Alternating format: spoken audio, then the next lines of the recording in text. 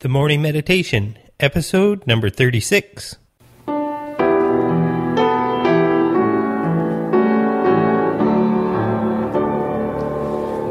book of the law shall not depart out of thy mouth, but thou shalt meditate therein day and night, that thou mayest observe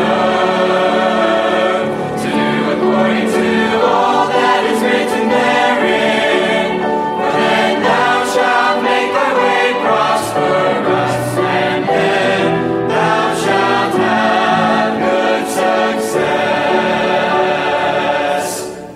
Put on the New Man by Dr. Earl White. Colossians chapter 3, verse 10 and 11. And we have put on the new man, which is renewed in knowledge after the image of him that created him, where there is neither Greek nor Jew, circumcision nor uncircumcision, barbarian, Scythian, bond nor free, but Christ is all and in all.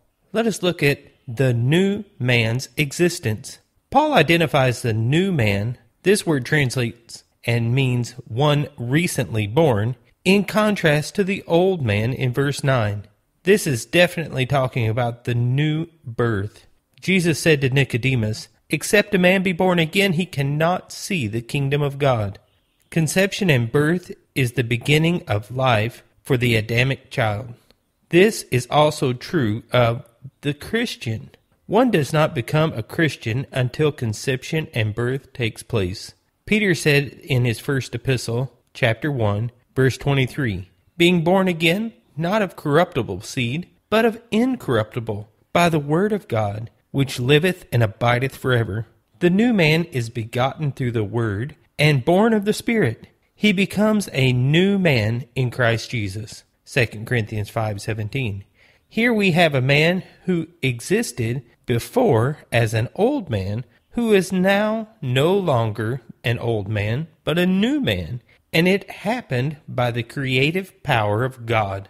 Paul says, "and have put on," and this means to sink into, like putting on clothing, put on or clothe oneself. It is an aorist middle participle. The aorist tense means it has already taken place. The middle voice, that the subject, the Colossian Christians, acts and participates in the result of the action. This took place when they responded in faith to the gospel of Christ. Every Christian has put on the new man in this sense. Paul is not crediting them with being the cause of the existence of the new man. God created the new man, as we are told in this verse. He is acknowledging something that has already taken place so that he can tell them some things about it. So now he tells them of the new man's support. Paul says, "and have put on the new man, which is renewed in knowledge after the image of him that created him." The words "is renewed" means to cause to grow up, to make new, to be changed into a new kind of life as opposed to the former corrupt state. The creation of the new life takes place at the point of salvation. And Paul is saying here that the new life created continues to get support from the one who brought it into being. It is a present passive participle. The present tense represents continuous action in the present. The Lord never ceases to work in the present tense of the believer's life. He may be backslidden and away from the fellowship of his Savior, but he is never abandoned by the Lord. He is either developing his child in a positive way through the normal processes of daily growth, or chastening him in love to correct an inappropriate course, that he might be cleansed and restored. Hebrews chapter 11, verse 6 through 11. Paul brings this same truth out in Philippians chapter 1, verse 6. "Being confident of this very thing, that he which hath begun a good work in you will perform it unto the day of Jesus Christ." This is the good work of salvation. The words "will perform" means to bring to an end, to accomplish it, to perfect it, to execute it, to complete it. It is a future active indicative verb. This means that God has the future in mind in his present work in the believer, and he is saying that he finishes what he starts. God personally supports the new man forever. And then Paul speaks of the new man's likeness. The word renewed in knowledge after the image describe both the likeness and the way it is accomplished. The word image means an image, feature, likeness, the image of the Son of God, into which true Christians are transformed, is likeness not only to the heavenly body, but also to the most holy and blessed state of mind which Christ possesses. This creation is a restored image that Adam lost when he sinned against God in the garden temptation. Ephesians chapter 4 verse 24 says, "And that ye put on the new man, which after God is created in righteousness and true holiness." You will notice that the new man of this verse is created in righteousness and true holiness. He does not become that way by growth, but by creation. The believer's body is inhabited by a new man that was created right at the point of the new birth. The renewal of our text is speaking of the growth of the Christian.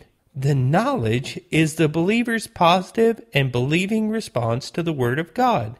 The Word of God is so important to the growth of the Christian. It is the way God is transforming the new man in Christ into the likeness of Christ in the experiential way here on this earth. The process is described in Ephesians chapter 4, verse 11 through 16. God gives gifted men to the church for the purpose of developing the new Christian into the likeness of Christ.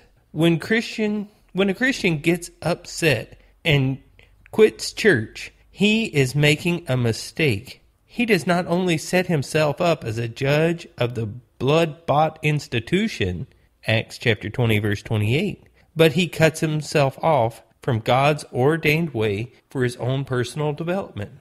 Next, Paul declares the new man's orientation toward others.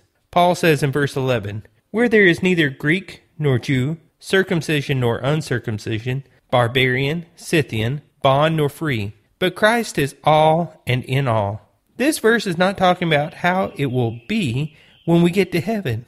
He is speaking about how it is here to the new man in Christ Jesus. The word "where there is" is a contraction of the third person singular present indicative. It means is in, is among, has place, is present.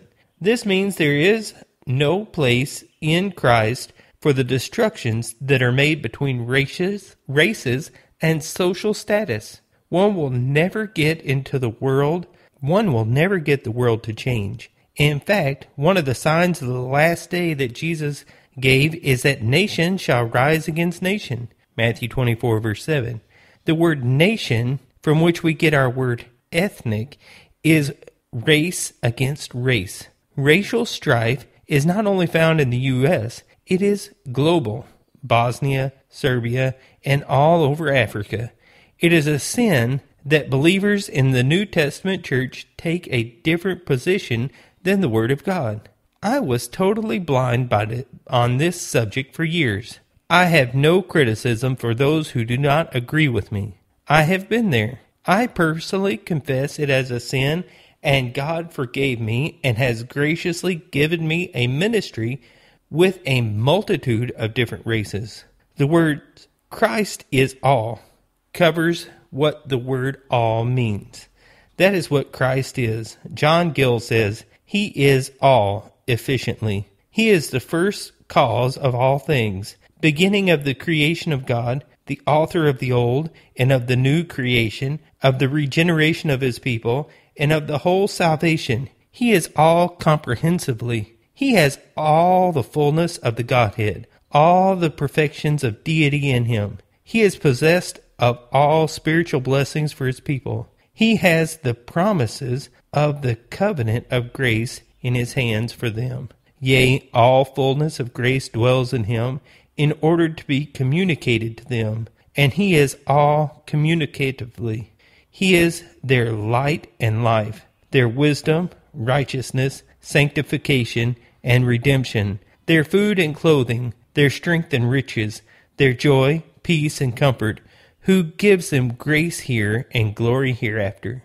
Jameson, Fawcett, and Brown in their commentary says, Christ is all. Christ absorbs in himself all distinctions, beings to all alike, everything they need for justification, sanctification, and glorification. We see this in 1 Corinthians chapter 1, verse 30, 1 Corinthians chapter 3, verse 21 through 23, and Galatians chapter 2, verse 20.